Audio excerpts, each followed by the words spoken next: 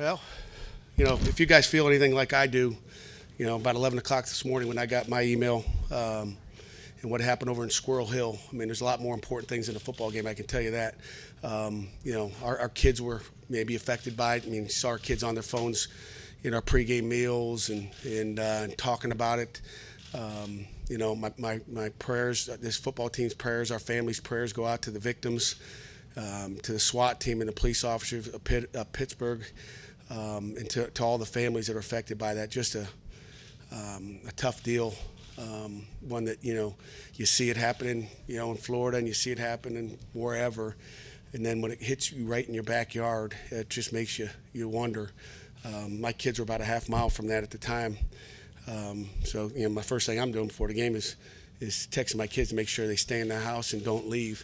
So, and I'm sure a lot of our players were worried about their families and how close they were to it. And just my heart and prayers go out to everybody. So with that being said, we won a football game today. I thought offensively we're explosive, ran the ball well, made big passes when we had. I mean, Kenny Pickett, the French, two big plays that that we needed, and then we really did maybe some overhauls to a 2-minute last week. I mean, I guess the open week coming out of Notre Dame when we didn't make some plays in overtime. Offensively, we did overtime and got after it pretty good against each other, and obviously it paid off today.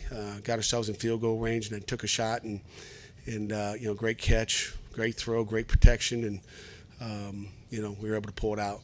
Obviously defensively, I'll talk about it. I mean, obviously Daniel Jones is a good football player.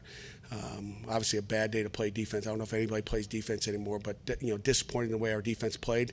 But we've been there before. I mean, Jerry, you tell me every week, that's the best defensive effort a week ago. And I told you get measured on where you are this Saturday. It wasn't very good. But I just hope they're saving it for next week. So, we'll go back to work. We got a short week. We got Virginia on Friday night, and we got a lot of work to do. So with that, I'll open up for questions. That touchdown pass, does Sean say, let's take a shot? Do you say, let's take a shot? Who makes that? Yeah, we kind of do it together, but it was either run it and try to set up in the middle, and then clock it and kick the field goal, or take a shot. I mean, it was kind of we thought about both. And we said, heck, let's go for the end zone, go for the win. We felt like Kessman was good from where we were to whatever yard line that was, 30-yard line I think we were at. So obviously a lot of big plays made, in that series, from Darren Hall's screen, on the P10, I believe, down the sideline and out of bounds. So just great execution.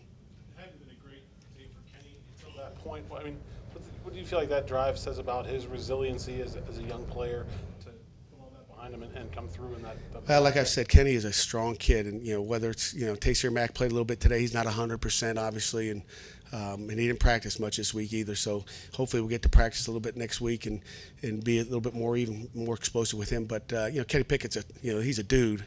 I'll go to any extent with that guy. He's a competitor. I mean, think some of the scrambles he had, some of the big time scrambles he had for first downs, or to get us out of a hole. I mean, he did a great job. Probably the most disappointing thing was really that last series, I believe, where we had to kick a field goal. We got 2 penalties, a late hit by Maurice and then a holding by one of our offensive linemen. But those are things. We're at the 8-yard line. Matter of fact, we score and we got a hold, and then we get backed up, and pretty soon it's 2nd and 18 or something. So, but we found a way to get it done, and it's a team win. Like I said, some days it's the offense holding up the defense and the defense holding up the offense, but we stuck together no matter what. And I think our defense at least played a better fourth quarter. And how do you sort of explain Malik Carter's day from his usage previously in this season to today? Malik who? Well, I told the TV crew on Friday morning that, hey, watch out for Malik Carter, and goes into those 4 games, and if he keeps doing that for the next 3, he'll be playing a 5th too, maybe a 6th. But he's explosive. I mean, he's obviously a DB, and we really found him out. I mean, he was okay on defense. There's a lot of things going on, a lot of communication and things you need to know. But we put him on as a scout team tailback first couple weeks. We're like, holy cow, this guy's explosive. You just saw what he did with the ball in his hand, and he always held on to it. He never fumbled. It was just like, whew. So we've been thinking about it for a while here. We've kind of saved it a little bit for the ACC play, but he's explosive, he's fast, and obviously he'll get a few more carries next week. Anything else for Coach? You had touched on it there, Pat. But given how Carter played today, I mean, how much are you guys planning on using him moving forward? And is the possibility of a full-time position switch something that? What do you think? I mean, we'll go recruit another DB, and you got to score points to win nowadays. That's the name of the game, and that guy's explosive. And I told him before it happened. I told him on Friday. He came in early. He's in Coach Sherman's office, getting coached up and getting some extra details. And I said, hey, listen, you can play both ways. It don't matter. But he's a player on offense right now, and that's where he'll stay right now. Pickett was resilient. Your defense was resilient in those last two. Yeah, they were. They were, but they had to be. They had to bow up and make some plays and give credit to the defense coaches, at least in the fourth quarter, of adjusting it out and trying to fix. Again, they started off lining up in a ton of empty. I mean, they didn't even think about running it, and they did that for 2 straight series. So they got our kids thinking, empty and dink, dink, dink, dink, dink you to death, and then all of a sudden, then the next series they come out and run it down your throat, and we just didn't do a good job. We just didn't play very good on defense. So. Plain and simple, we didn't tackle very well. Zeiss has got the guy wrapped up in the backfield, early in the 3rd drive, I believe, and then lets him go for 10 yards. It's just, that's not us, which is okay. I love to win and play awful on one side of the ball, and that's really what it was. How were they able to get so much open in the slot and into the tight end against you guys? Yeah, I mean, it's just matchups. I mean, they like to work those 2 inside guys, and TJ's he's a heck of a football player, and then, the tight end's going to, body you up, and, when they're playing, it's just playing, playing pitch and catch out there. It's hard.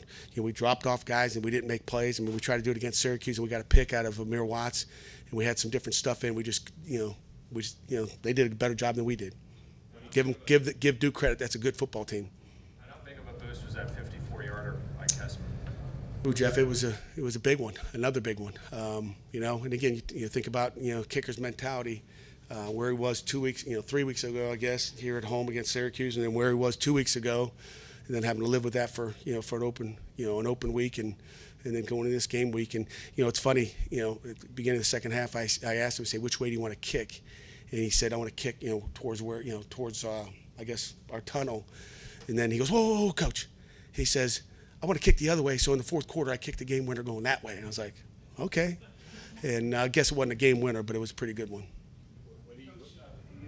When you have a game like a win like today, a win like the one against Syracuse, I don't think there's been an easy win for Pitt this season.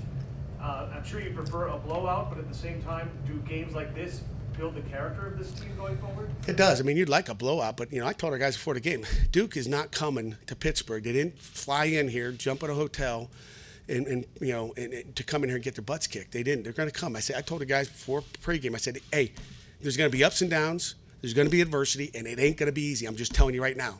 And our kids felt pretty confident, I think, going into the game. But I just want to make sure. I said, hey, listen, it ain't going to be easy. I mean, Duke's a well-coached football team.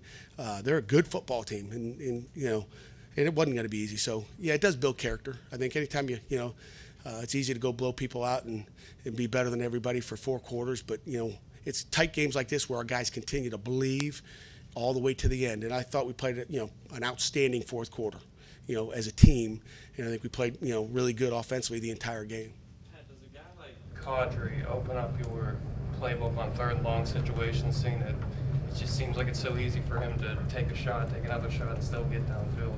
Yeah, I mean, no doubt. I think, there's no doubt about it, yeah. I know you don't care about stuff like this, but do you know you're a half game out of first place? I don't care. We're 1-0 in the ACC today. And tomorrow we go back to work about 7 a.m. and work on Virginia on a short week and try to be 1-0 again.